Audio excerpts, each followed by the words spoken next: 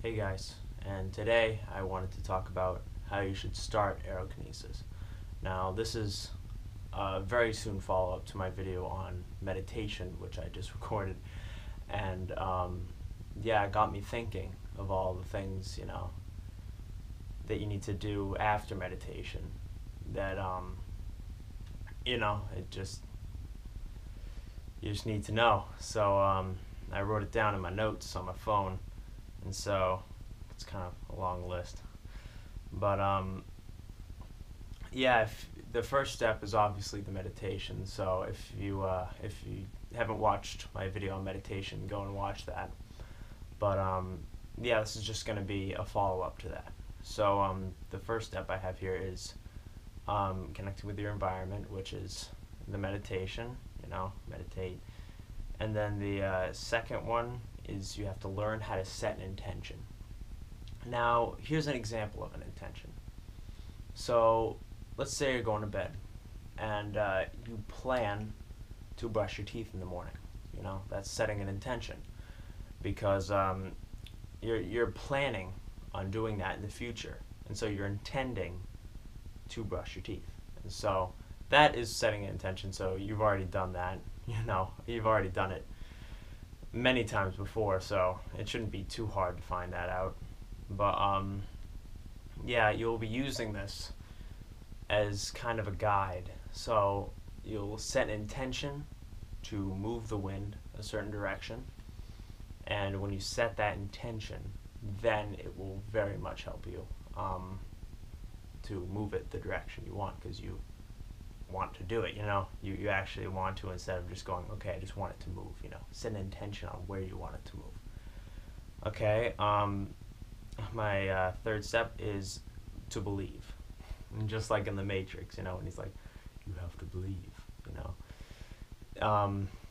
It is very much that. And that movie actually has it pretty dead on, but believing you can do it is a very, very important step, and for me, was the hardest step to get past.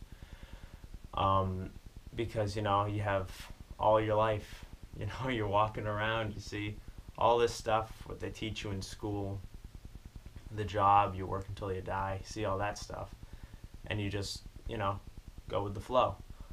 And then you hear about aerokinesis, maybe from a YouTube video or from a friend or something, and you wonder, how the heck is that even possible? You question it, and even when if the video has complete proof that it's true, like that it's possible, you still question it.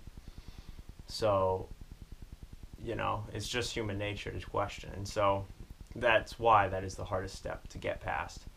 And yeah, don't get deterred from even trying it. Don't have people say, oh, it's not possible. Even if you tell them about it and they're like, oh, it's not possible, don't even try it. It's possible. Okay. So just never give up. Just don't give up, and believe that you can do it.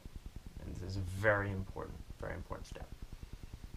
Here's the fourth step, and that is practicing. Now, the hardest part about practicing is energy. Now, in the meditation video, I stated how you can start to feel the energy when you meditate in your hands. And you can feel it, but you can't see it or hear it.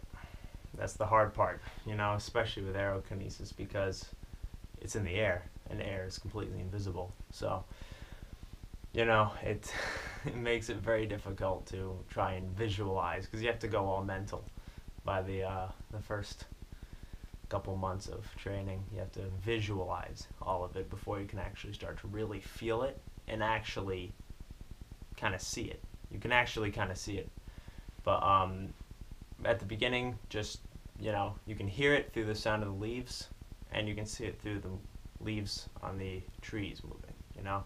You can see all that, and so you're just use your senses that you always use, which is usually hearing and sight, which are the two main ones, especially in today's society with TV and all that stuff. So you'd use those two the most, and so when you use those two to see energy, you kind of have to get out of that mindset of just using your eyes and ears. to be able to perform this. And so, yeah, also the imagining, yep.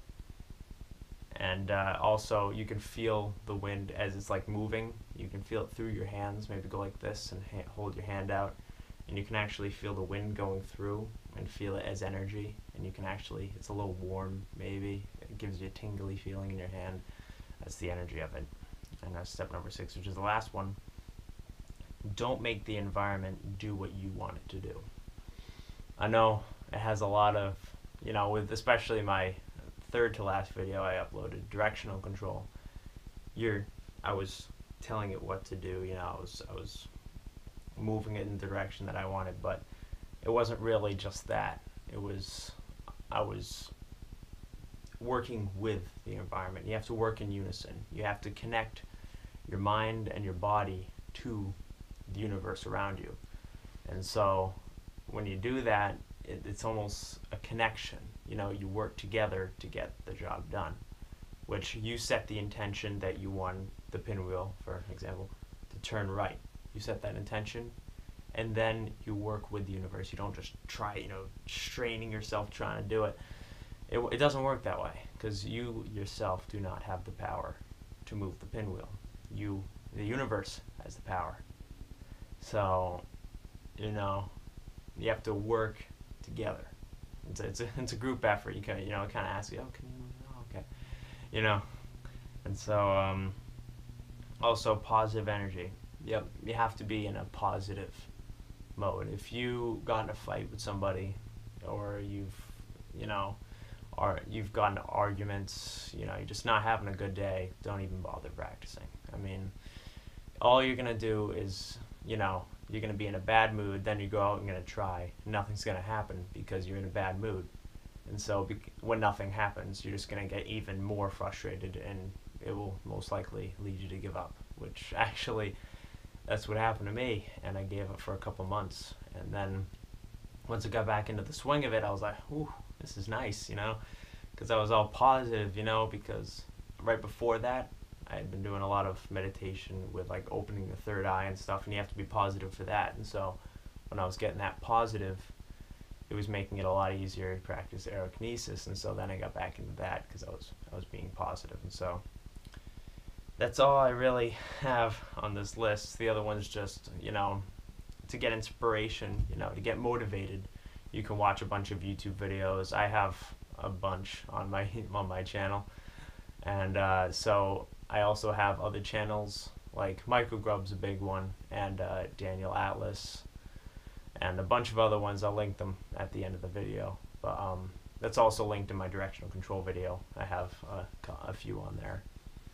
But yeah, they really motivated me. So I thank them a lot for what I can do today, and I'm just gonna keep getting better. You know, that's all you can do. Just keep getting better. And show other people and help them out, because being in positive energy, which is practicing this, you're a happier person every day, you know? You're a happier person in day-to-day life. And so, again, I hope this video helped you with your journey. If there's anything that in this video that could actually help you, you know, I'm happy, you know? If anything helped. But if nothing did, that's fine, you know?